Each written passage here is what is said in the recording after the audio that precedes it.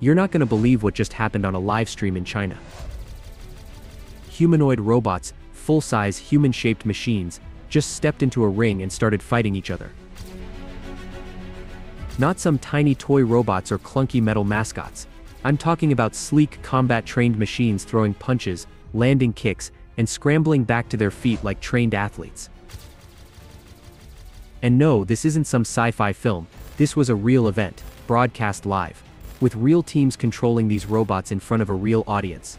Welcome to the world's first humanoid MMA tournament. This where robots are learning to fight like us, and we're watching it all unfold in real time. So how did we get here? Who built these things? And what does it actually mean when robots start beating each other up for sport? Let's break it down. So here's where it all went down. Hao, Zhejiang province, just after midnight on May 26th. That's when China Media Group hit the Go Live button and officially launched what they called the World Robot Competition Mecha Fighting Series. And yeah, it was exactly as intense as that name sounds.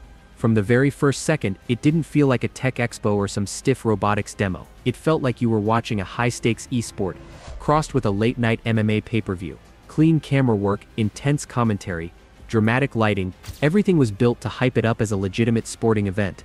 Now, the structure of the show was split into two main parts. First, you had showcase rounds.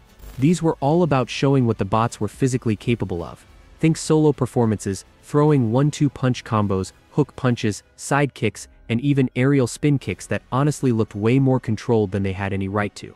You'd see one robot step into the center of the ring, hit a combo like a martial artist, and step back out. It was slick and kind of surreal. But the real headline, the tournament fights. That's where things got wild. 4 human teams, each stationed behind a control console, squared off in a bracket-style competition. Each team controlled their own full-size humanoid robot in real time, almost like pilots in a mech suit, minus the cockpit. From their stations, they decided every jab, dodge, and step their robot would take. You could feel the tension. The stakes were real. If you're old enough to remember Rock'em Sock'em robots, imagine that minus but on steroids. These weren't little plastic toys bouncing around on springs. These machines were over a meter tall, built with advanced motors, stabilizers, sensors, and custom control stacks. When they connected with a punch or got knocked off balance, the motion felt human, like watching a trained fighter slip, recover, and square up again. And powering this whole spectacle, a company you might have already seen go viral, Unitree Robotics. They're known for their 4-legged robots that can backflip and sprint, like robo-dogs. But this time, they brought the heat with their flagship humanoid, the Unit G1. Right at the center of the chaos, the MVP of the whole thing, was the Unit G1. This is the humanoid built by Unitree Robotics, the same startup that made waves with those insane backflipping quadrupeds. And now, they've taken that same level of engineering and poured it into a robot designed to trade punches in a fight cage. Quick specs. And trust me, you're gonna want these ready to flex in your next group chat. The G1 stands about 1.32 meters tall, weighs roughly 35 kilos, and it's loaded with custom high-bandwidth actuators. That basically means the joints and motors are tuned to respond fast and smoothly. No jerky movement, no delay. Plus, it's running serious onboard compute power to handle balance, movement, and recovery on the fly, even while getting rocked in the face. And you could really see the tech doing its thing in the ring.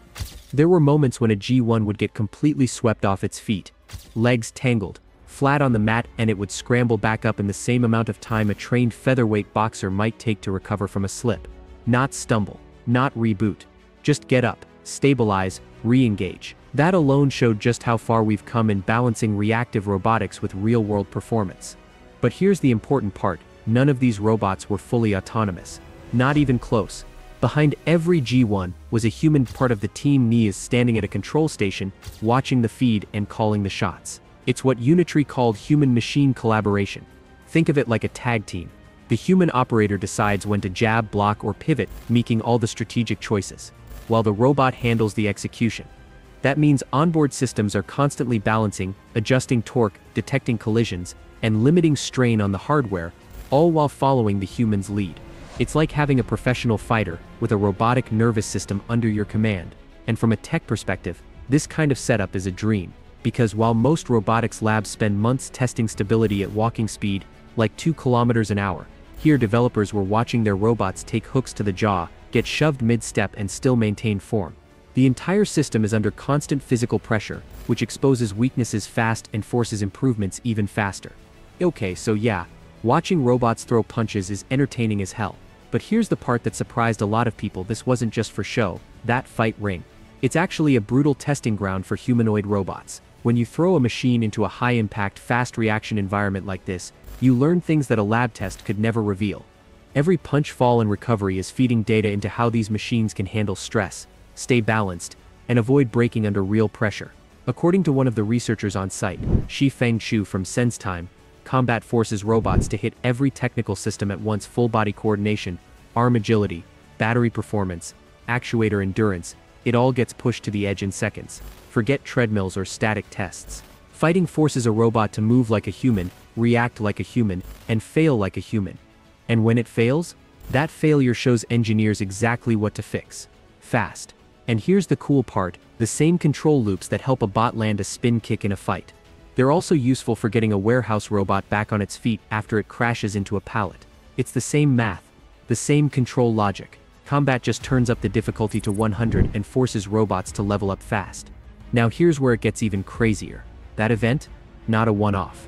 The organizers are already planning a bigger showdown this December, this time in Shenzhen, and the rumors are wild. We're talking full-size mechs, heavier frames, and possibly autonomous fighting rounds. That's right, no human on the sticks.